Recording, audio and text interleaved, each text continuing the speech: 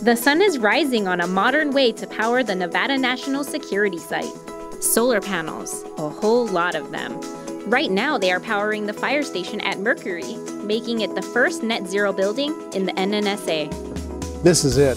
This is the next generation. This is the next evolution of that technology, and it's exciting. Well, it's the first step in terms of employing sustainable energy at the site. When we started to define and develop the vision for the modernization of Mercury, that's really when this idea really kind of solidified, and we knew what we wanted to do and how this solar could really help drive the plans for modernizing Mercury forward. The buildings that we are designing are going to be net zero energy facilities. A net zero energy building is one that relies on renewable sources to produce as much energy as it uses. The new solar array in Mercury powers the fire station, but the solar panels make more energy than the fire station consumes. So the extra energy goes onto the grid that powers the site.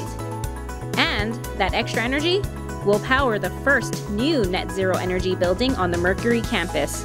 And plans are underway to expand solar deployment across the site to power additional new buildings in the future. So having the ability and demonstrating that we can deploy solar effectively at the site is really important to ensure that that future model for Mercury, and as we build that new campus, that the two come together how we need them to. In Nevada, we obviously have an abundance of sunshine. We have an abundance of space. We've got the site is so large, it's very important for us to be able to utilize the energy that we have here and be very smart about how much we use and how we use it. What we do is really important for our national security, and national security has an energy component. The energy challenges that our country has are being blended, if you will, with the national security challenges that we have, that we think about every day.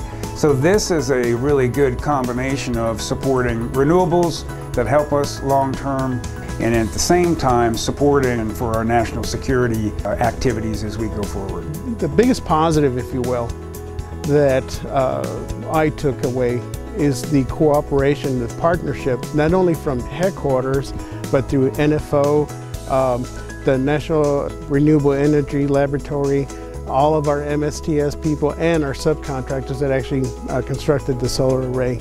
It took that cooperation and the partnership between all those elements and entities to actually have this thing constructed.